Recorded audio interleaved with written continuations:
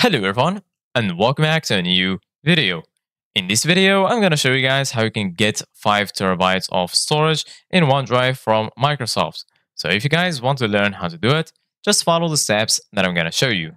As you can see guys, I'm right now on my desktop on my computer. So the first thing that you need to do guys is open the File Explorer. If you don't find this right here, just go ahead and click on the Start menu, search for it, and then you're going to find this right here.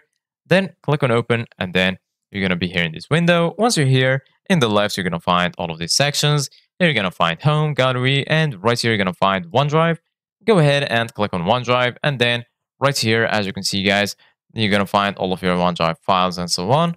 Right click on OneDrive. And then here, you're going to find all of these options. Here you can copy it, expand it, open in a new tab, open in a new window, and so on. And right here, you're going to find Always Keep on this device, free up space. And lastly, right here, you're going to find OneDrive. So go ahead and click on OneDrive, and then here you can view it online. Here you're going to find settings, and right here you're going to find folder color. So right now, go ahead and click on view online, and this will take you to this page on the web.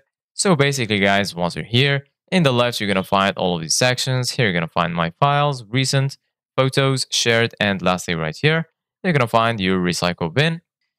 And right here, as you can see guys, you're going to find the option to buy some storage. Click on buy storage, and then just wait for it to load. Then right here, as you can see guys, you're going to find all of the available plans. Here you're going to find the basic plan, personal, and family plan. So basically guys, with the basic plan, you're going to be able to get 100 gigabytes of secure cloud storage. With the personal, you're going to be able to get 1 terabyte of secure cloud storage. And lastly, with the family plan, you're going to be able to get 6 terabytes of secure cloud storage.